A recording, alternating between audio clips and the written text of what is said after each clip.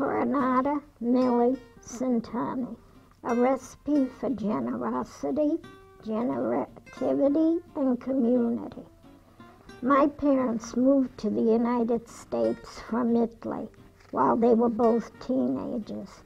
They met while living in the same building in New York. I was raised there in the Bronx, in a building with 20 other families. We were all like one family. Every mother was a mother to every child living there. The first day I went to school, the teacher told my mom Incoronata would be too hard for the teachers and students to pronounce. So she looked at me and told me that Mildred was my new name.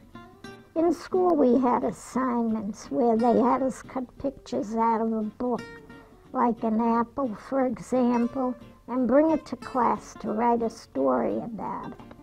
My mother didn't read or write, and there was not one book of paper in the house. It was the Depression, you know. I had to make my own pictures. It was a necessity. That's what taught me to paint.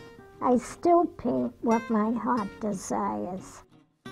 I hated East Cambridge when I first moved here with my husband in 1946. I lived in an Irish neighborhood and thought it was very cold, not like the warm families and friends I was used to in New York.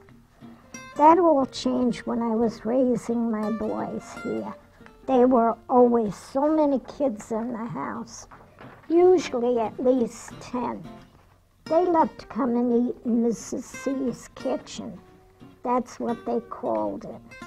One time they all walked to my home, and when they got there, they realized they had forgotten my son. I said to them, "Where's Pat?" They were like my own kids. I didn't like having a quiet house, so I was glad. I just added a little more water to the soup and the sauce, and they were happy. Like painting, I taught myself to cook. It was my passion. Volunteers magazine called me the Julia Childs of East Cambridge. I have written a cookie cookbook with 130 recipes, and all the proceeds go to the children's program at East End House. I have also another cookbook with 300 recipes that I'm illustrating.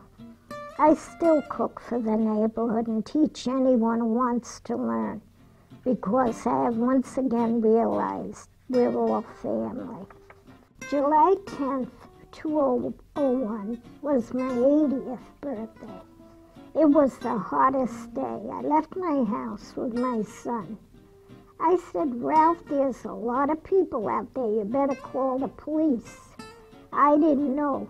Then I looked and saw all my friends and the mayor and everyone. They named the street after me. I have so many wonderful people around me. I am so lucky. Growing up, we didn't have anything, but what we had, we shared. I still rather eat a half a sandwich with a friend than eat a whole one alone.